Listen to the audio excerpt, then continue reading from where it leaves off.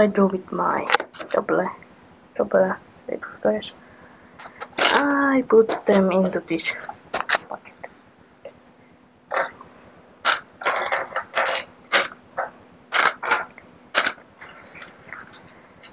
Do have plan to pull it monster from this boot. Not yet. Someday. You know what? People who play Pokemon Go are annoying there. Do you play that? I'm like, I live in middle of Norway and it's not out here yet. And also my phone is too old, so I can't get it.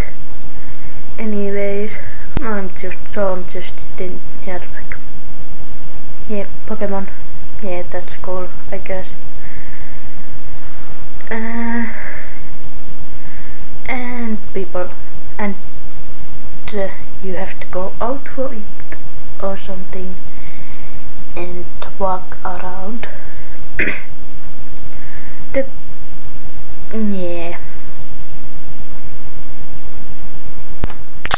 So that's what I am planning to do today. That's like my goal for today.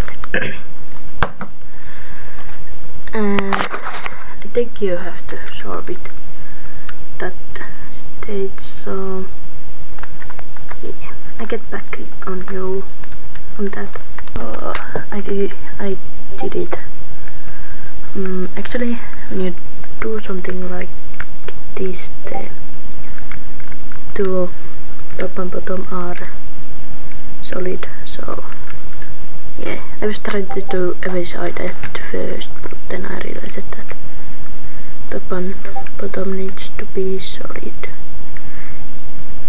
It was actually simple to do.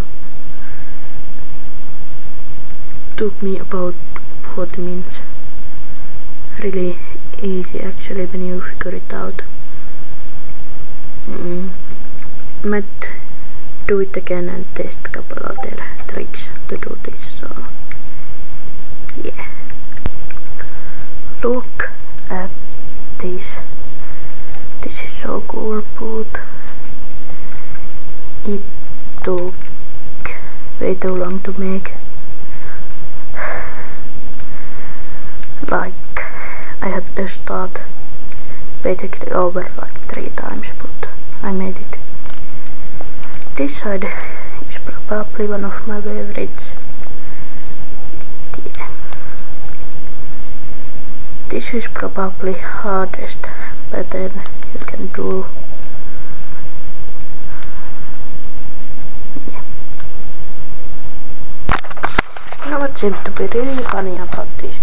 Everything else seems to be a figure, but this thing is whatever this is. And yeah,